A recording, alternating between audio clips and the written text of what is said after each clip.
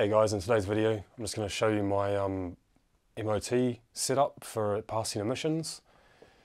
And so yeah, just got MOT after being off the road for about 2 years.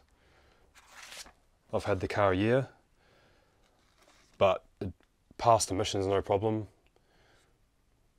That's what I scored, and that's the max on the CO. And HC is, I scored 84, max is 200.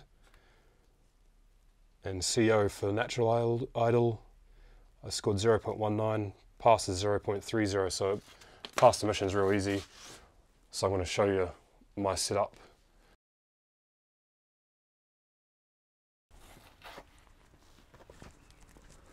So that's the V-band cat setup. Just V-bands in, no problem.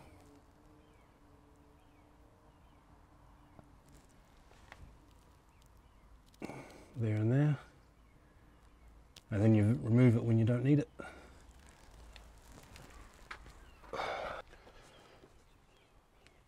And this is the breather setup. Just basically vent both of these to atmosphere or to a catch can. Obviously run a nice non-restrictive air filter.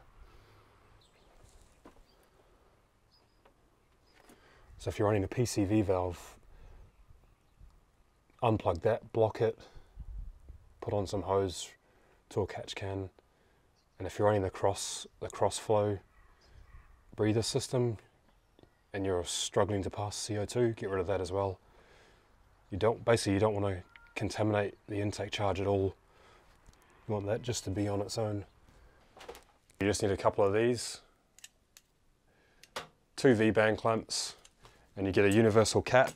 I got one from the bay for 100 quid, and just V-band it in and run the breather system the way I do, and you should pass emissions no problem. So yeah, it's pretty much that's it, short and sweet. And if you remove the cat after you've done your emissions test, then obviously it's going to last a heck of a long time because you're only using it when you need it. Yeah, so it's a sweet little setup. Unless you know the MOT tester, obviously, then you can, one of your mates can do it. That's different. But I don't know anyone here, so it works well anyway. Like I showed you, pass no problem, easy as. Cool. Thanks for watching.